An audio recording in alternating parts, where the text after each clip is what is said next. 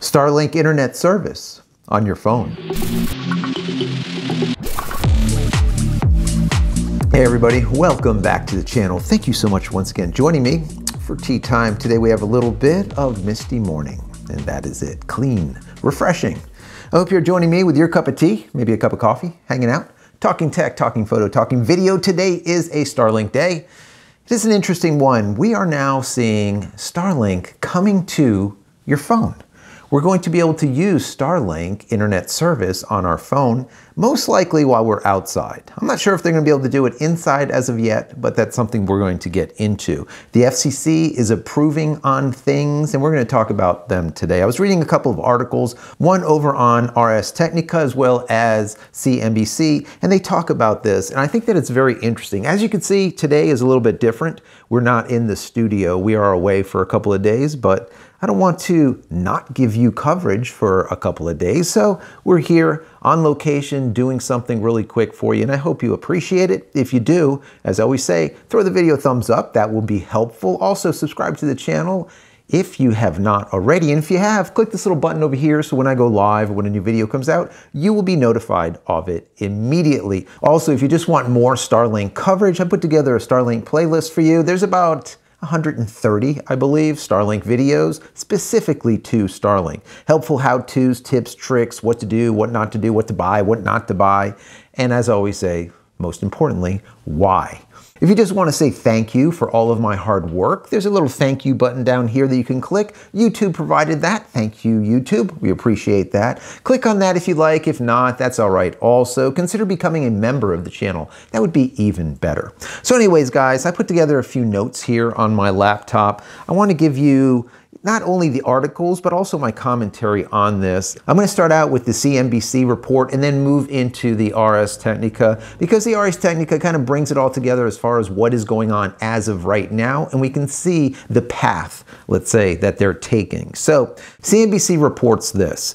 SpaceX executive Jonathan Hofeller, VP of Enterprise Sales, said that they have plans to begin testing its Starlink satellite to cell service with T-Mobile this year.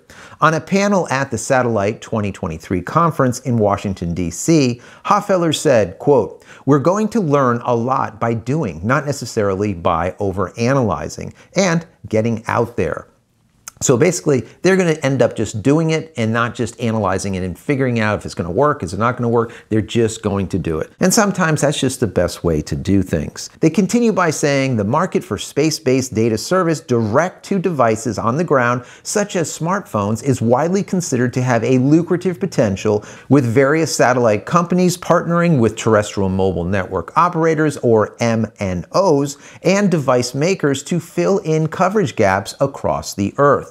SpaceX and T-Mobile announced their partnership in August of last year, vowing to end mobile dead zones. In quote, end mobile dead zones. That was the whole idea. I remember watching that, and it was very interesting. The two CEOs were going back and forth, almost like at a panel. They were talking to the audience and letting them know that, listen, we are going to now be able to give coverage to anywhere on the planet. It doesn't matter where you are. So if T-Mobile doesn't have a tower near you, it's okay. If you have T-Mobile service, you'll be able to use SpaceX Starlink. So that is quite amazing, not only for emergency services, but just for service in general, to be able to have access anywhere, anytime, 24 hours a day. Very cool.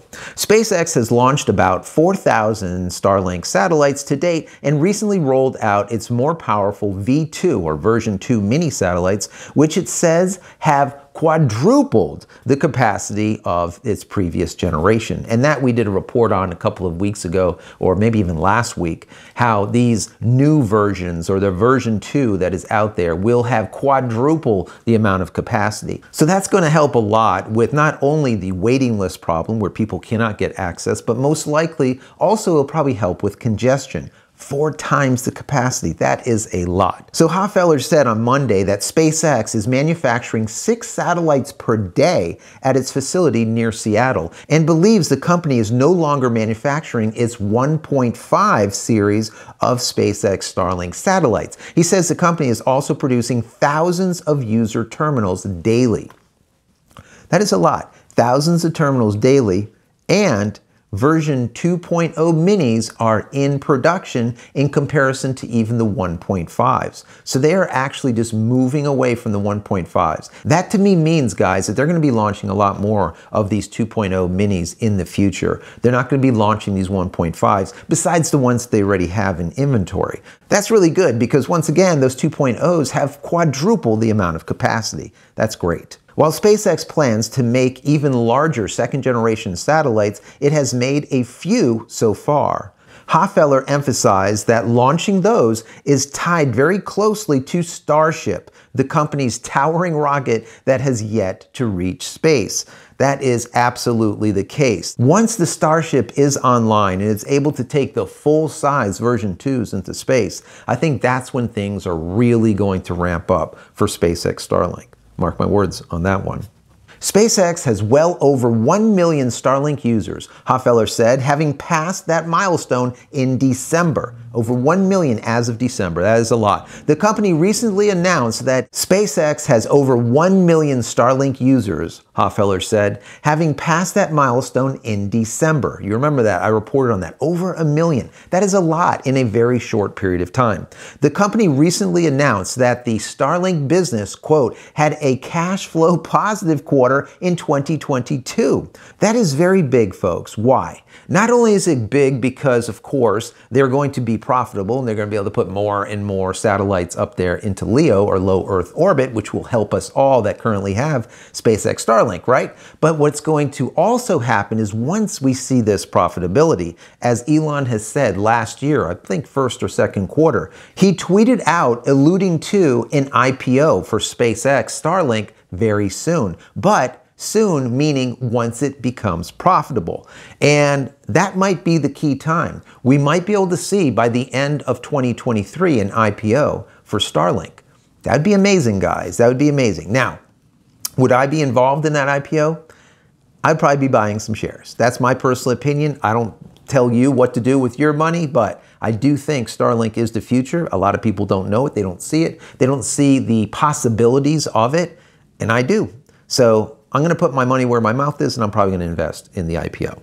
Anyways, let's move into the Ars Technica report, which I think is very interesting because this kind of solidifies things a little bit. In a vote 4-0, that's unanimous vote, the FCC yesterday proposed, quote, a new regulatory framework designed to help satellite operators and wireless companies, quote, leverage the growth in space-based service to connect smartphone users in remote, unserved, and underserved areas. Once again, being able to use, for example, T-Mobile, if there is not a tower in the area and you're like on the North Pole someplace, as long as there is a SpaceX Starlink satellite flying overhead, you're going to be able to make a call or text or any type of emergency service through that device. That is just incredible to me. Absolutely incredible. In August 2022, Starlink operator SpaceX and T-Mobile announced a plan to deliver space-to-ground service to mobile phones in areas not covered